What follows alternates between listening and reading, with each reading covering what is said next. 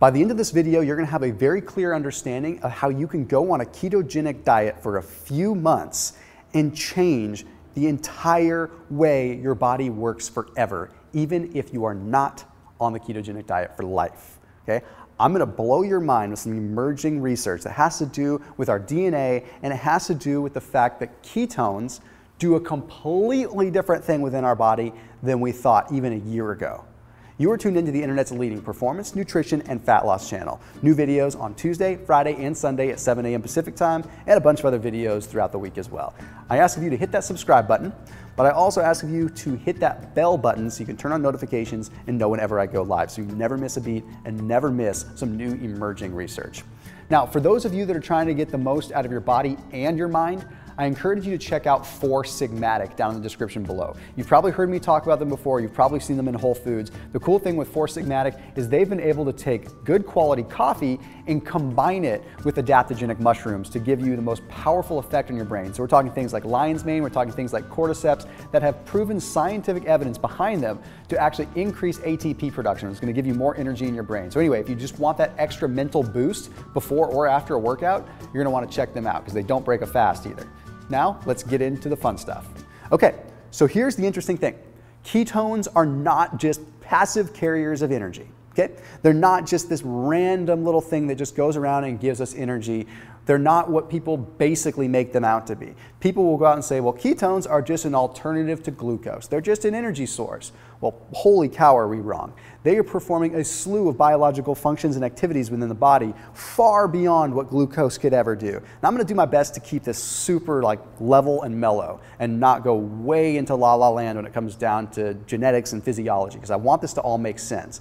But this is some stuff I can honestly say and go on record saying that you should be getting really excited about. So ketones have an ability to change how our body functions for good at a genetic level.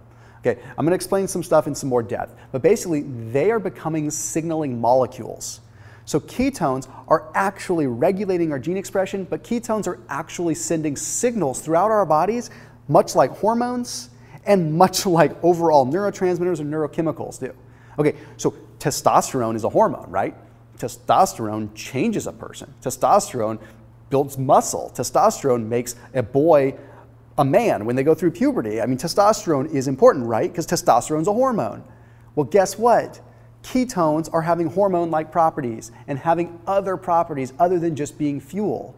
It's not just an alternative to glucose. They are acting like drugs inside our bodies. And this is all recent stuff, like super exciting stuff. So ketones are changing how everything works. And I can almost guarantee that here in the not too distant future, we're gonna be seeing that pharmaceutical companies are gonna be jumping on the bandwagon because they're realizing that ketones have a very powerful effect when it comes down to changing the body. Ketones bind to receptors on cells that activate different processes. So it's not like they just come in and they give us fuel. Okay, they come in and they're activating processes. Now, a simple example would be something known as HCAR2, and I'm gonna keep this simple. HCAR2 is a receptor that sits on a fatty acid, okay? Now, what we're finding is that ketones can come in and they can occupy this receptor, and they can therefore tell the fatty acid to not go through lipolysis, to not actually get burned, right? So it can actually command that. Okay, glucose can't do that in its world, right? Like sugar can't come in and tell the body not to burn sugar. I mean, you could become diabetic. I guess that's a quick way to have that happen. But the reality is ketones actually go to a cell and then they can have the power to tell the body to not burn fat or to not produce more ketones through a negative feedback system. Again, I'm going to use testosterone as a simple example because it's one that most people know of. Okay, if you take in a bunch of testosterone from an exogenous source, you're not going to produce testosterone anymore because your body sees that you have enough. Ketones do the same thing. Your body sees that you have enough ketones because they've bound to the cell. So your body says, well, I don't need to produce more, or I don't need to burn fat because ketones have that power. Why is this so cool? Because we didn't realize they did. We thought it was just simple energy, but it's not. It goes much further beyond that. But now when it comes down to the way that ketosis literally changes how we look at life, literally changes how our cells work, and literally changes how we burn fat, okay?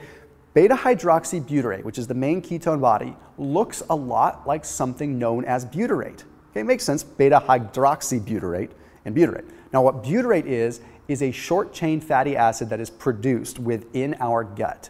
Okay? When we digest fiber and when we digest certain things, we produce butyrate.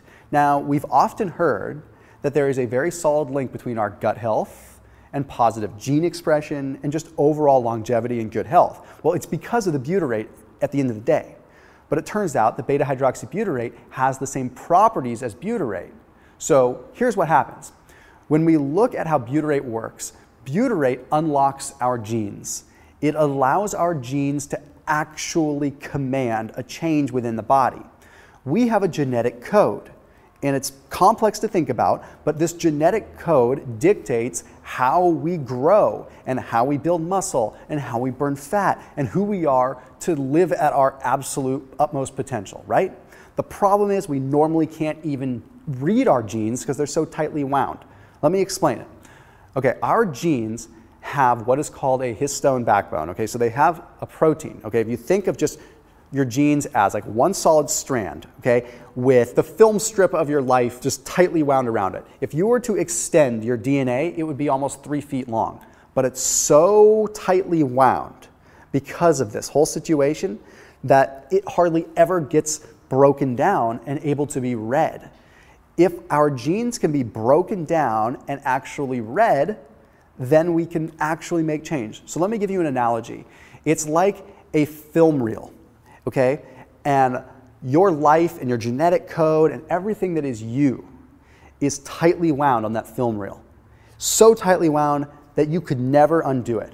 But if you have a specific enzymatic process activated, known as acetylation, this is going to unwind.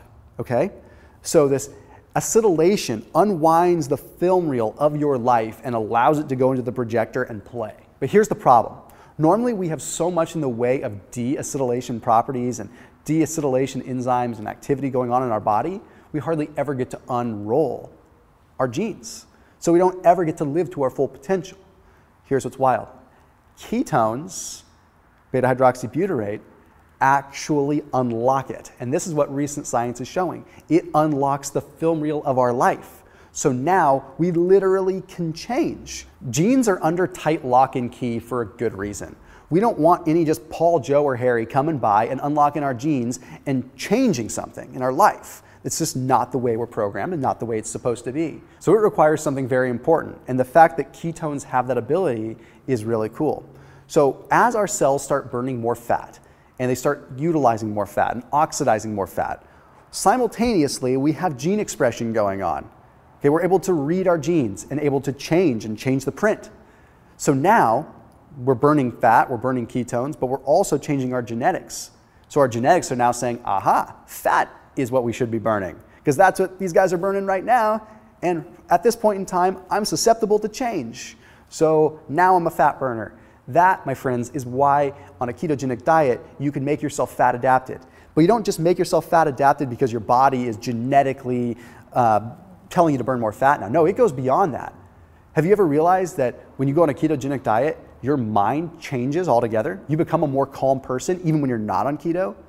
You handle stress better, you handle life better. It's because literally the ketogenic diet allows you to reprint your DNA. It opens it up. And I know that you can tell that I'm excited about this, but this is interesting, wild stuff, because this is exactly the proof that ketones are more like a drug in our body than anything else. They have the power to change how we look at life and to change exactly how our cells work. So it's not just Jillian Michaels saying that it's getting rid of the carbs and you're just eating fats. Like, oh my gosh, that is the most shallow, pathetic way of looking at things when you actually look at the big picture. We're changing our DNA, and that is what is powerful. So anyway, I'll get off my high horse here, but this is powerful stuff. As always, make sure you're keeping it locked in here on my videos, and I'll see you in the next one.